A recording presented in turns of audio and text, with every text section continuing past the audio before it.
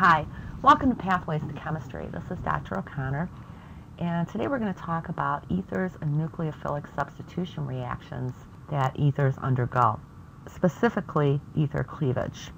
Now, recall that just like an OH group, an OR group, or an alkoxy group is a very strong base, which means that it's a poor leaving group.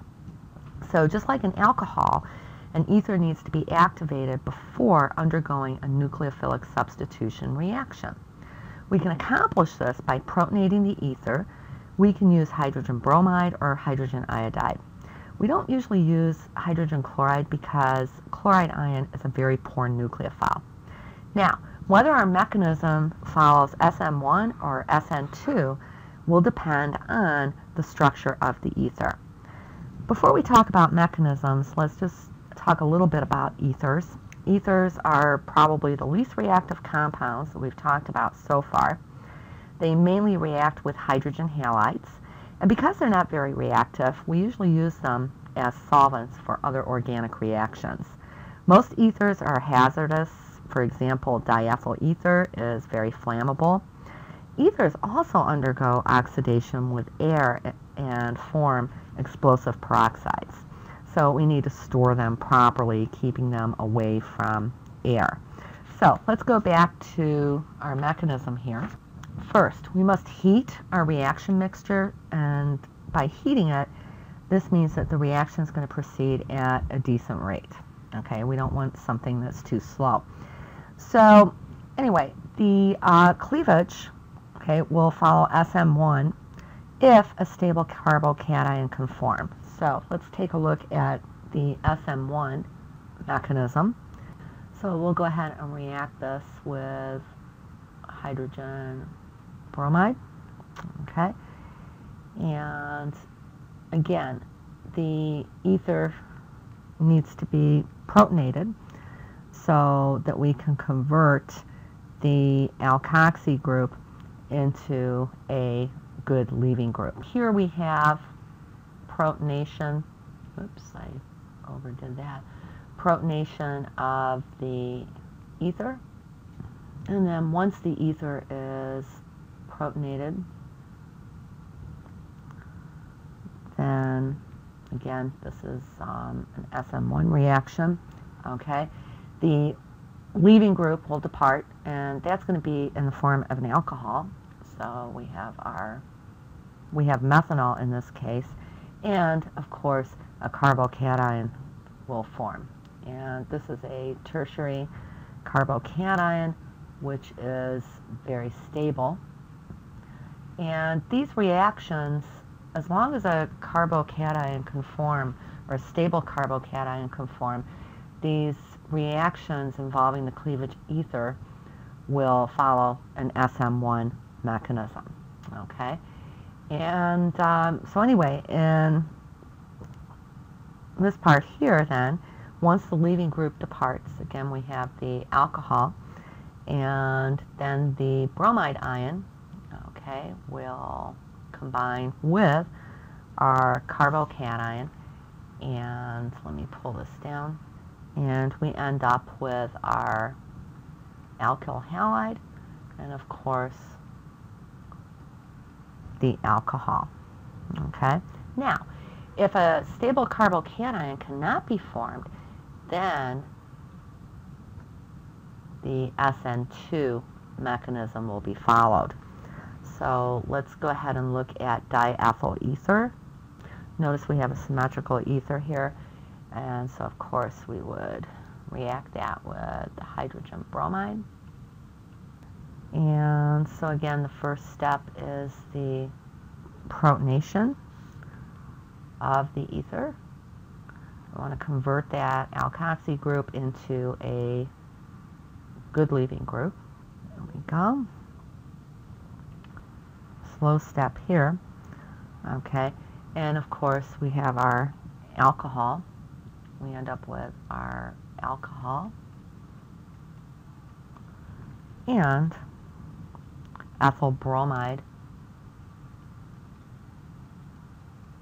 as our alkyl halide. In this case here, we had a symmetrical ether, But what if we had something like this?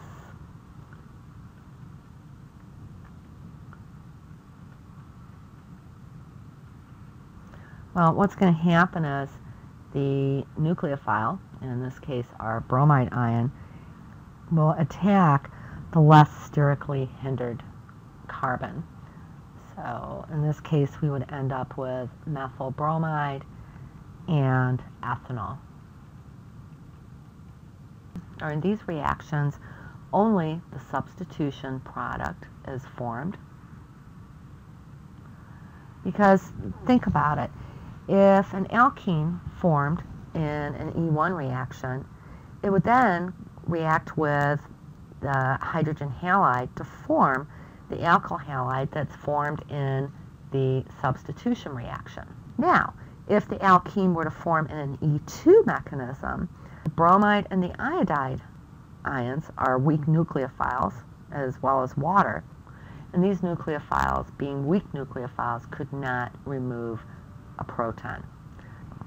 So let's take a look here at an example.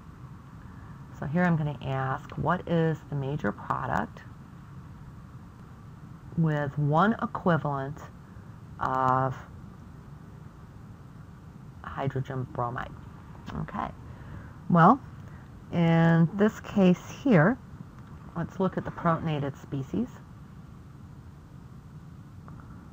Just jump to that because we know that that is the first step. Let's take a look at which mechanism this reaction will occur by. Well, if we look at our structure here, all right, we have a benzene ring, and we see that if a benzyl carbocation would form, that would be a very stable carbocation. So in this case, this is going to occur by Sn1, okay, because that benzyl carbocation is going to be very stable.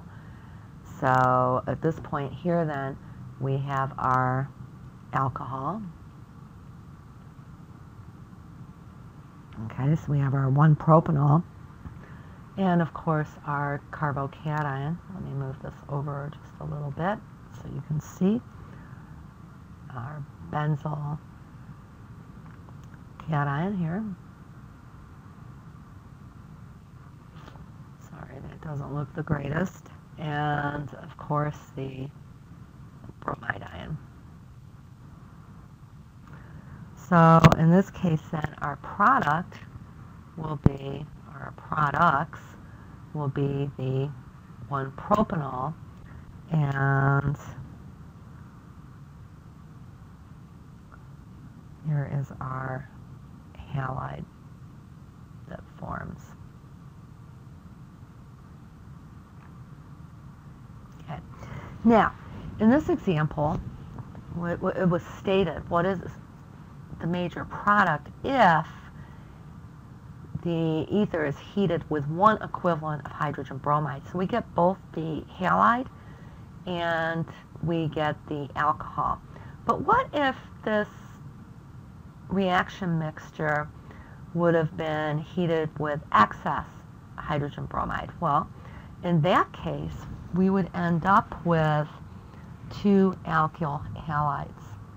What would happen is, if we had excess hydrogen bromide, the alcohol that's formed as a product would then react with the hydrogen bromide to form another alkyl halide. So in this case, we would have 2 alkyl halides form. Up here, if we would have had excess hydrogen bromide, then of course the only alkyl halide that would form would be the ethyl bromide. Other reagents that could be used to activate an alcohol so that they'll undergo these substitution reactions. One of them was phosphorus trichloride. But these types of compounds cannot be used to activate an ether.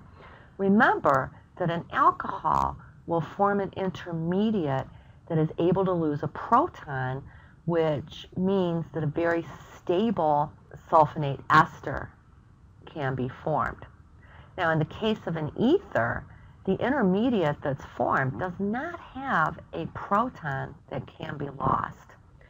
So in this case, the intermediate, because it cannot lose a proton, would not be able to form the more stable product, in this case a sulfonate ester.